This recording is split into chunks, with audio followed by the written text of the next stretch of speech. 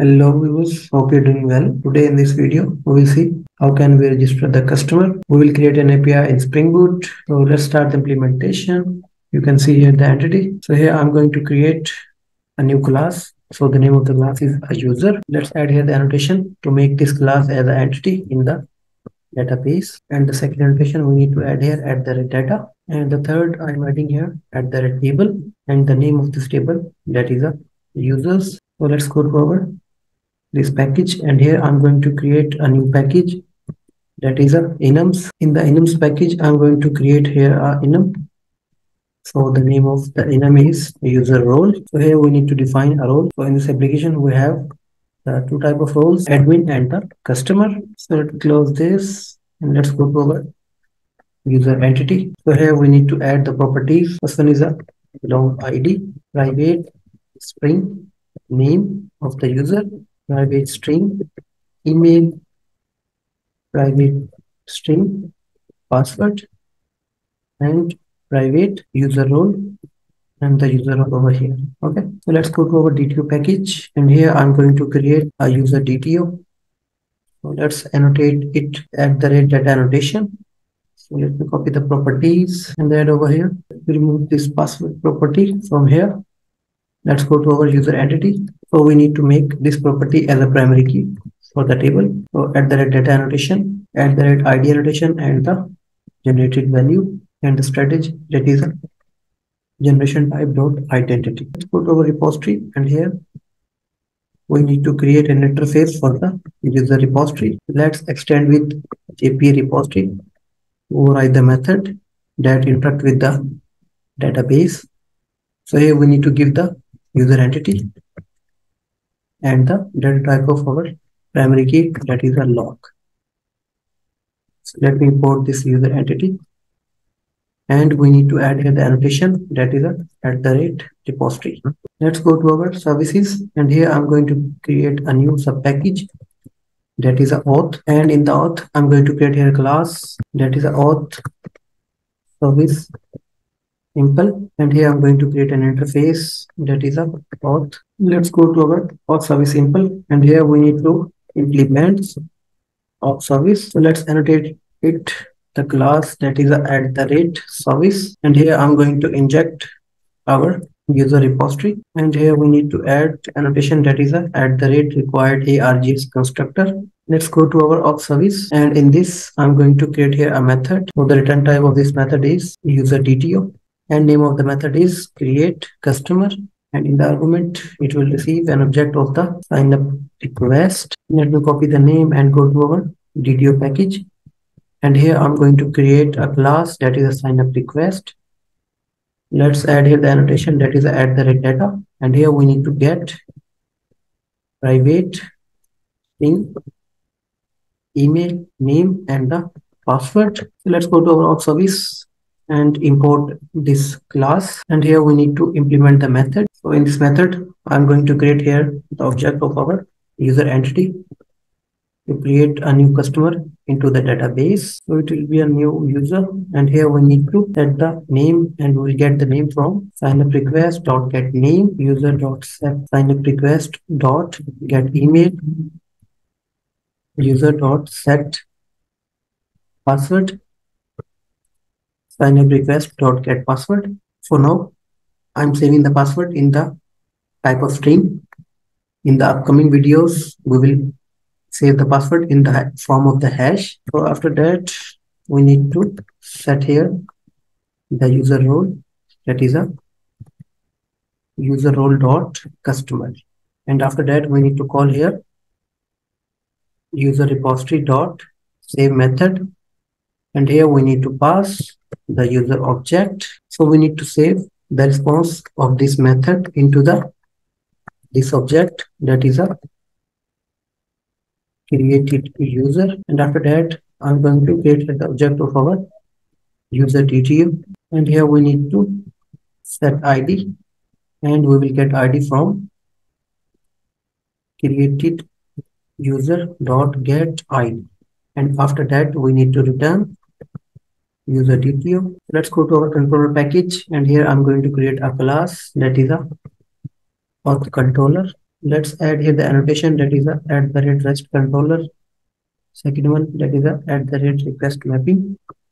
And here I'm going to add the URL, that is a /API/auth.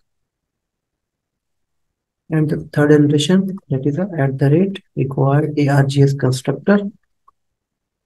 Let's inject here private auth service. So here I'm going to create a method that will call a method from the auth service. So it will be a public response entity. I'm adding here, and name of the method is signup. In the argument, we need to get the object of the signup request. So we need to add here @request body annotation and the signup request over here. And after that, we need to call a method from our auth service, that is a create customer, and here we need to pass signup request. So we need to save the response of this method into this object, that is a user DTO, and the name. So after that, in the if condition, we need to check, that is created customer is equals to null. Then we need to return response entity and the string over here, that is a customer not created again later. And the attitude status we need to pass here. Let me add here the new keyword. In case if created customer DTO not null, then we need to return new response entity. And here we need to pass the object, that is a created customer DTO, and the status, that is a ITTV status dot created. To fetch this API, we need to add here the annotation, that is a @post mapping, and the URL of this API, that is a /signup. So let's run the application and test this API from the Postman. You can see here the database. Let me refresh, and you can see here the table section. There is no table for the users. You can see here it's created a new table into the database, that is the users, and you can see application is started on port 8080. And you can see the table, that is the users. Let me open this. So let's go to our Postman, and here we need to add the URL of the API, that is a /API/auth/signup, and you can see the port of our Spring Boot application. So in the drop down, we need to select here the, so with this request, we need to pass here the body. So let me select here body, raw, and then JSON. And here we need to pass the object. So let's go to our signup request. So these three parameters we need to pass: email, name, and the password.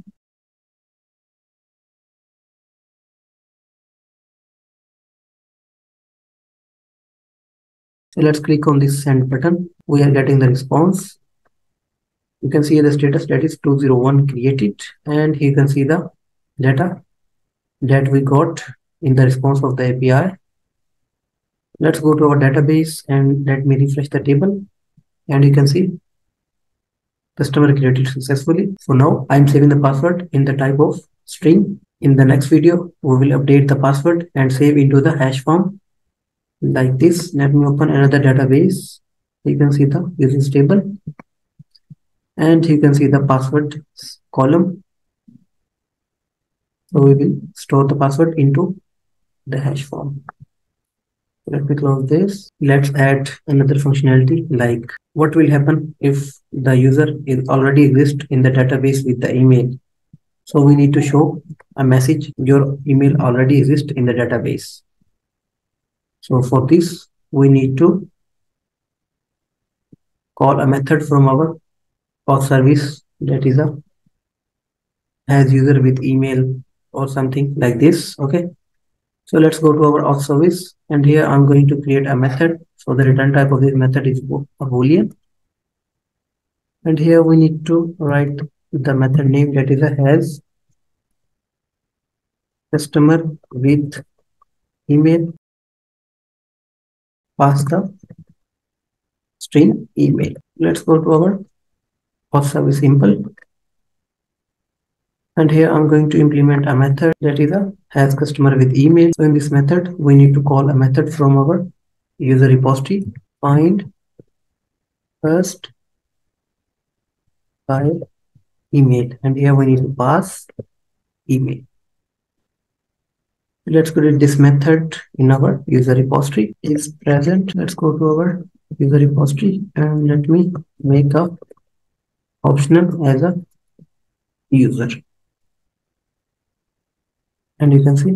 So let's go to our auth controller, and here I'm adding an if condition, and here we need to call a method from our auth service to check the customer is exist with the email or not. So here we need to call a method that is has customer with email, and in the argument we need to pass here signup request.get email.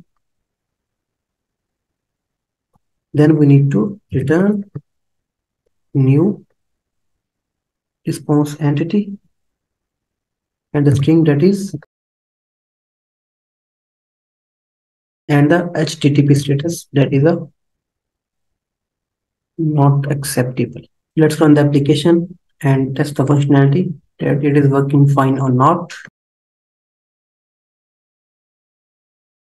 So you can see application is started in port 8080. Let's go to Postman, and here I'm going to create a new customer that is a.